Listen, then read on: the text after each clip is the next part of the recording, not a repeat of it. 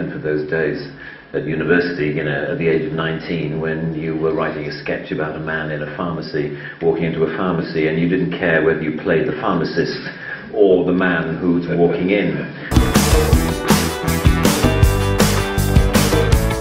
I'm Russell. I play a character called James Freeman in a new BBC drama called Banished. It's an action-packed drama about a new crack unit that take down the biggest criminals in London, and we use the methods of listening into people's phone calls and, you know, taking out their emails and stuff like that.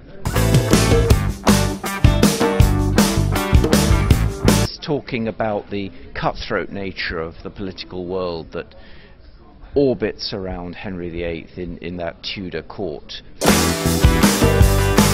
We're concentrating in a level of detail and a level of information that I don't think has ever been seen before, certainly not in a series about hunting. Programme, it's an intensely political piece.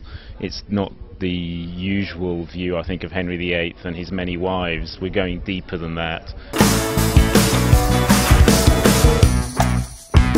The case of the main lead character, who's been spending most of his career going after minor criminals, and he gets the chance in this series to finally fulfill his dream, if you like, of going after someone a big fish. And the story of how they got the first hangman, because it was rough justice there, blunt justice, and if you stole food you were hanged. We take some of the most important science stories in the world, stories that really are important to everyone on the planet, and we turn them hopefully into programs that really allow people to understand and to enjoy learning about the world around them. One of the big themes this year is the quality of our drama. We've increased our investment in drama.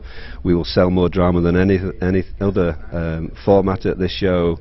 BBC Worldwide is investing really hard in the very best content. That's how we work. We're investing money into the best programming. One of the most exciting things about making natural history programmes is that they have the potential to inspire literally people all around the world.